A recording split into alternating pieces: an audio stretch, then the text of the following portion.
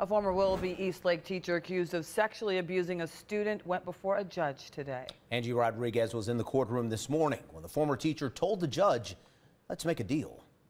The last thing a parent wants to hear is about a teacher being accused of sexual-related crimes against students in their area.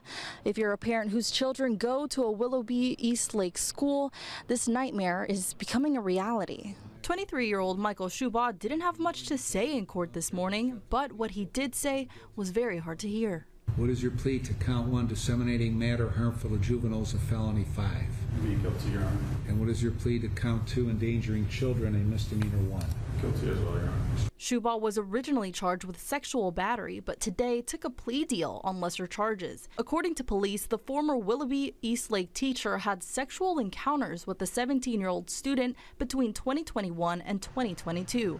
Shubaugh was 22 at the time. He could now face more than a year in prison. Now Shubaugh is scheduled to be sentenced on October 25th. We reached out to the Willoughby-Eastlake School District, who told us that Michael Shubaugh is no longer employed by the Willoughby-Eastlake City Schools. Reporting in the Willoughby-Eastlake School District, I'm Angie Rodriguez, 19 News.